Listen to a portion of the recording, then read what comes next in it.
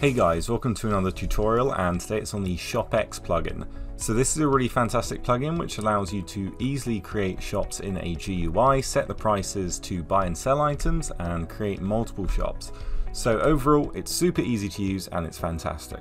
So if we do /shop and then list, it's going to tell us all the different ones, and then what we could do is shop 1 to open the first one. Now this one's called test, and as you can see I've actually designed it and customized how it looks, so you can't actually buy these items, it just makes it look different.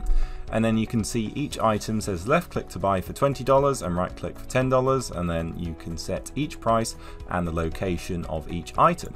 So what we could do is buy loads of these and then sell them back for a loss. Probably not the best idea, but you could.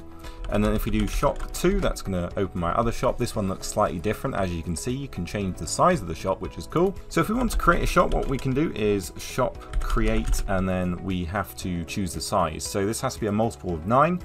Let's do 36, and then we're going to call it food, and that's going to create an ID for the shop. So now if we do shop edit and then 3, it's going to give us a very boring looking GUI, and you can see it's called food at the top. So what you can do is grab some items, we've got some here, and hold shift and left click them in. It will close the GUI, and then we need to write the buying price. So for one of these it's going to be, I don't know, $5, and then the selling price, let's do $2. And then we can see we have the item in here. Now what you can do is move it around if you want, just to make it look a little bit nicer, and then we can add all the other ones as well. So this one might be $12 and then sell for $6, and we can move this one here as well. Add the last 2 items, let's do 50 for this one.